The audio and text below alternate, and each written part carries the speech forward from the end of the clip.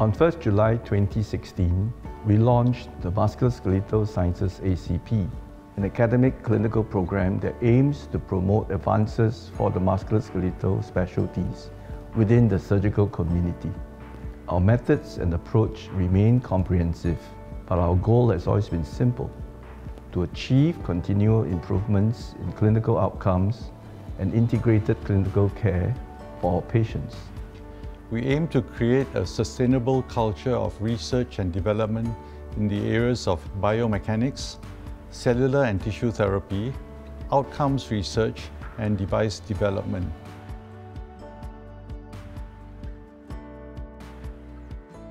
Stem cell treatment harnesses the powerful properties of such cells for tissue regeneration, be it extensive burns, damaged joints, or fractures.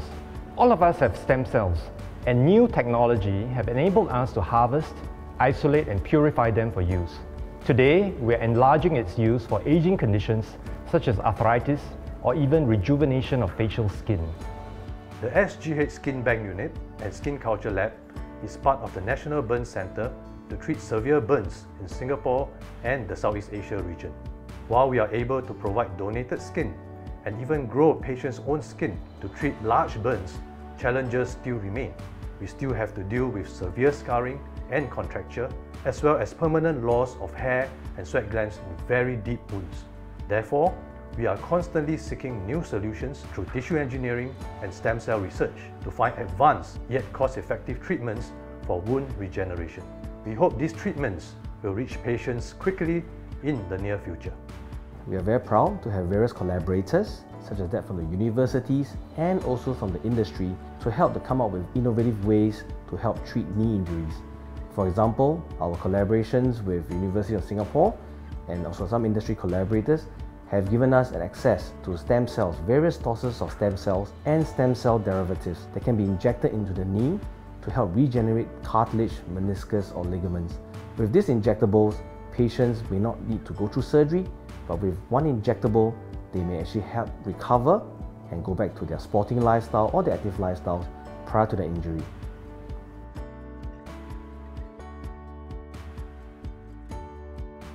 We're extremely interested in 3D printing, process engineering and technology, as well as artificial intelligence. I think the key word here is bench to bedside translation of basic science. What struck me in 40 years of practice in medicine is that it is very culture-based. Different people, different parts of the world, even different regions of the same part of the world, has a very different expectation and usage of healthcare. So it is very important that we develop a bridge or a way of translating basic science to clinical care.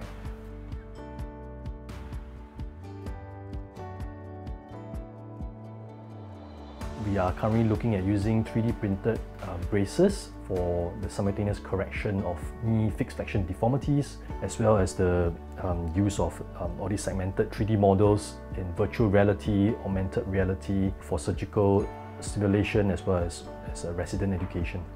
So in my field of practice, I deal with a lot of complex limb deformities in children. So what is particularly useful with 3D printing is that with 3D modeling, we are able to do two things. One, we can have a very accurate assessment of the deformity in all three planes. And number two is we're able to do a surgery simulation prior to the op itself. We were one of the first within the orthopedics field to try to incorporate a formal workflow and integrating 3D printing into our clinical practice. And what that really translates to is that the patients will have decreased surgery time, decreased complications, and overall much better outcomes. Nasal stents have been proven to improve the nasal contours of the patient after cleft lip and nose repair surgery. I used the 3D scanner used by the orthodontist to scan a positive image of the nasal stent. Then I used another program to make a negative mold of the stent and split it into parts. After that, I placed silicone cement within the mold to recreate the positive image of the nasal stent. This will be helpful in countries with no access to such nasal stents as they are quite costly. Ear molding is an effective non-surgical treatment for newborns with ear deformities. Our department was the first to start ear molding back in 2013 in Singapore. In our study, we identified two main problems with the old splint, and we came up with this design to address them. 3D printing was key to coming up with different prototypes before reaching the final design. It has enabled us to check the fit of each design and arriving at the right sizes to fit infant ears. It also helped us to finalize the right compliance and hardness of the silicone for the splint.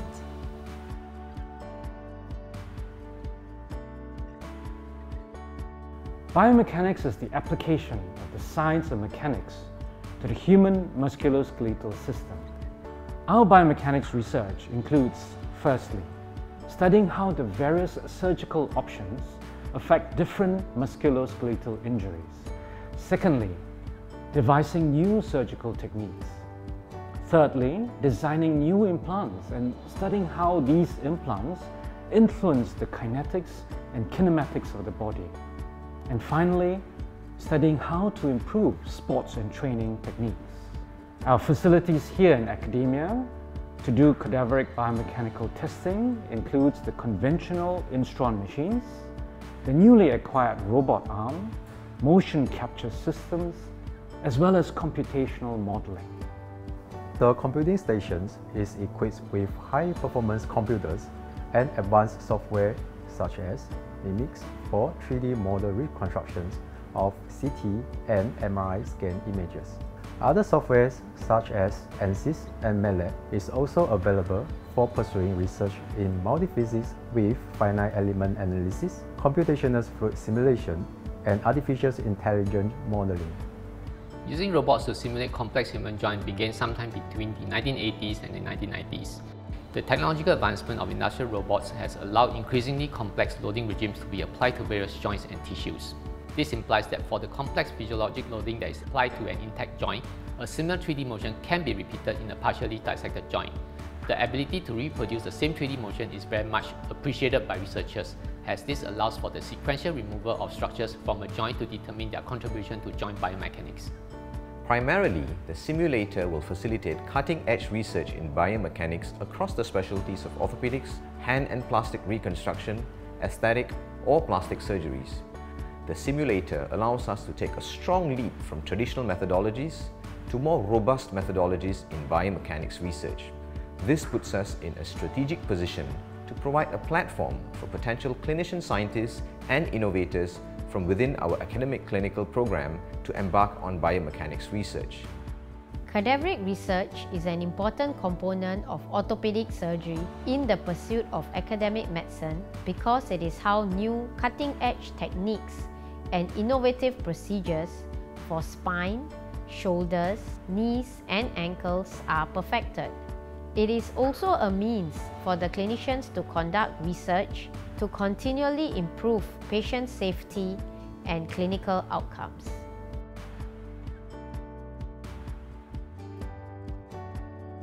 Health services research allows us to identify the most effective ways to organize, manage, finance, and deliver high-quality care. Our projects often involve a combination of expertise from both clinical and non-clinical fields, such as medicine, nursing, psychology, sociology, and economics. We collaborate with various agencies, such as the Ministry of Health and Duke NUS Medical School, to drive value-driven care initiatives and electronic patient-reported outcome measures, including for total knee and hip replacements, hip fractures, and spinal fusion. The SGH Orthopedic Diagnostic Center, or ODC, primarily serves as an assessment and education center for orthopedic surgical patients.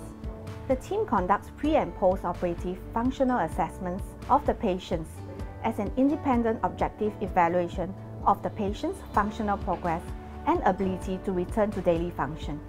To maintain a reliable and robust registry, the ODC makes use of internationally approved array of patient-reported outcomes measures. The aim, looking ahead, is to expand ODC's current capability in collecting measured outcome scores for patients across all three disciplines within the musculoskeletal sciences. Busy individuals with a lack of time or the motivation to exercise can embark on a sprint interval training that has proven to increase cardiorespiratory fitness and leg strength. The 6 weeks regimen involves all-out cycling sprint of 30 seconds 3 times a day, morning, afternoon and evening for 3 times a week. Sprint interval training will lead to improved cardiovascular conditioning, known to be one of the strongest prognostic markers for cardiovascular health and premature death. With just 4.5 minutes of all-out exercise per week, this has the potential to break down the most common barrier to exercise, the lack of time, while reaping the health benefits. We have healthcare professionals from different disciplines focusing on different aspects of patient care. Having a multidisciplinary team enables personalized treatment and integrated and holistic care of the patient's health. Now, this is increasingly important in today's aging population, where an increasing proportion of our patients are elderly and have complex or multiple medical conditions. These initiatives add value to both our cluster and our nation's healthcare ecosystem. They advance our cause as a renowned authority in rare musculoskeletal diseases and give us a competitive edge in musculoskeletal outcomes research. We have also pioneered MSK robotic capabilities for biomechanics research in the ASEAN region. We have given ourselves the right platform for collaboration and regional leadership. Our efforts allow us to implement value-driven practices in healthcare and drive innovation in patient care and research. Ultimately, we aim to use novel technologies and translational research to ensure the highest quality care for our musculoskeletal patients and aspire to be a center of excellence in Singapore's healthcare ecosystem.